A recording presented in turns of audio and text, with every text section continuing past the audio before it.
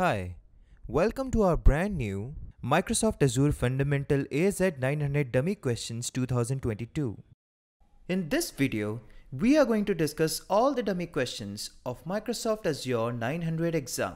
I'm your host Kushal Mehta, and let's get started. Question 8. Which of the following statements is correct? And the options are: Option 1. Data stored in Azure storage account will have at least 2 copies in the primary region. Option 2. Data stored in your Azure storage account will have at least 3 copies in the secondary region. Option 3. Data stored in your Azure storage account will have at least 2 copies in the secondary region. And option 4. Data stored in your Azure storage account will have at least 3 copies in the primary region. And the correct answer is Option 4. Option 4 is the correct answer. Data in your Azure storage account is always replicated 3 times in the primary region.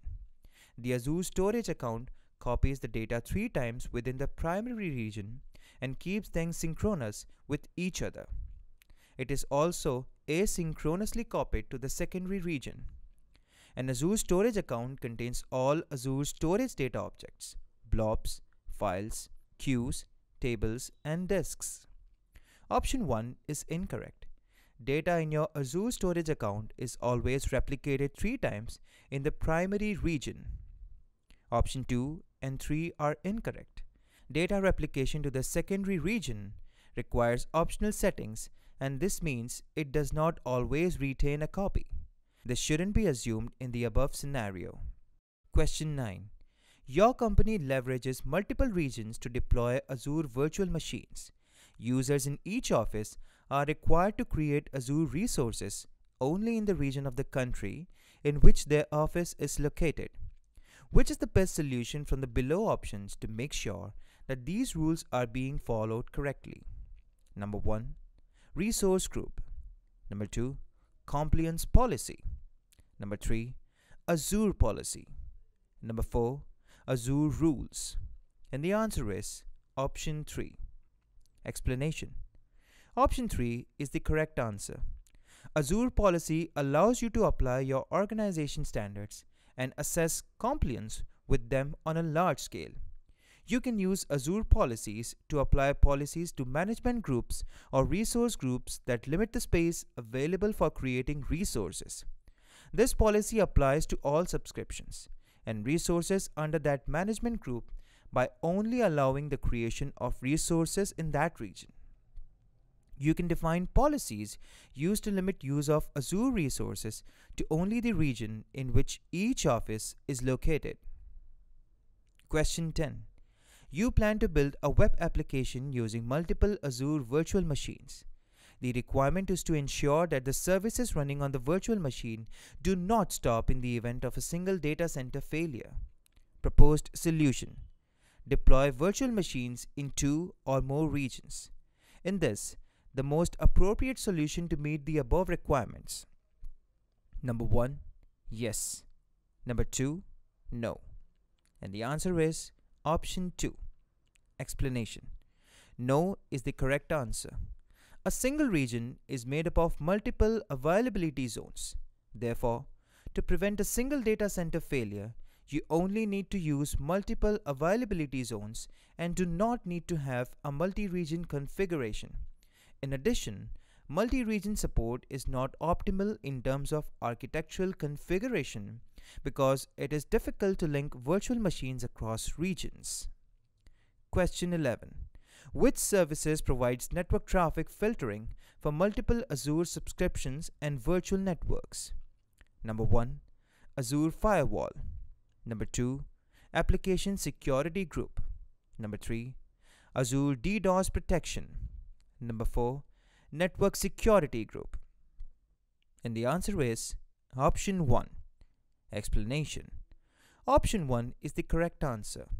Azure Firewall allows you to limit traffic to different virtual networks with multiple subscriptions. Option 2 is incorrect. Application security groups are services for grouping virtual machines and managing access within a virtual network. Option 3 is incorrect.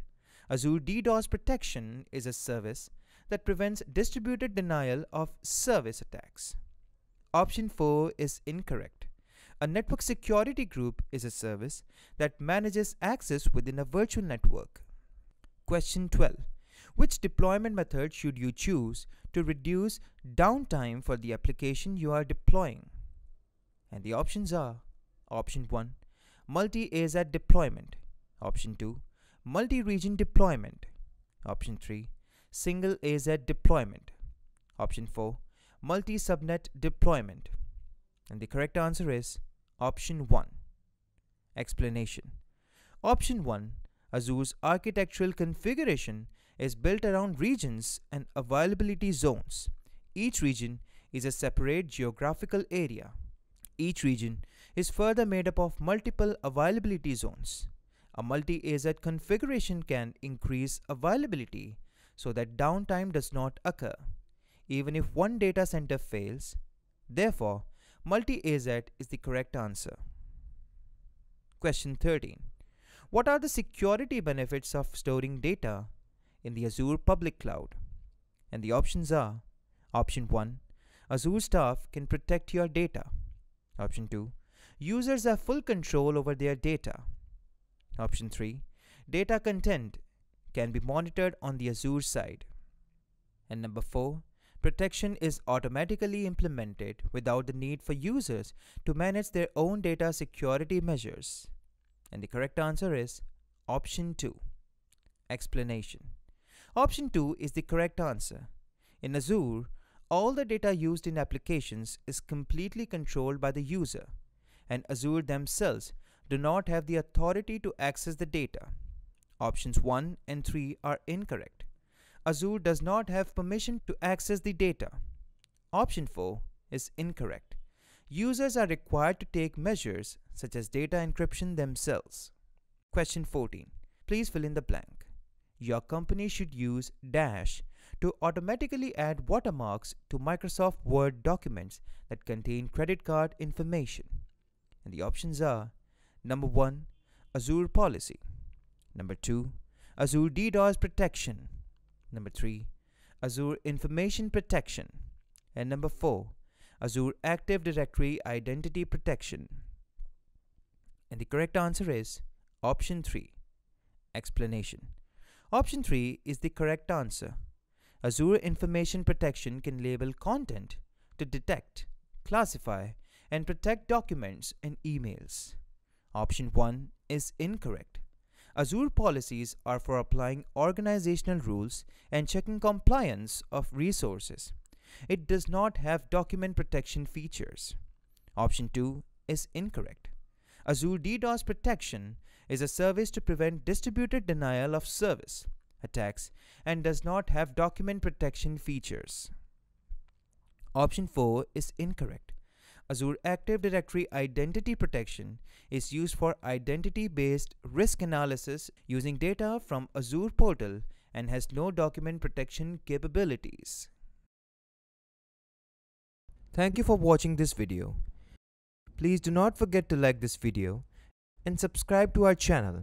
Buy our premium AZ bundle with 90% off. Check link in the description.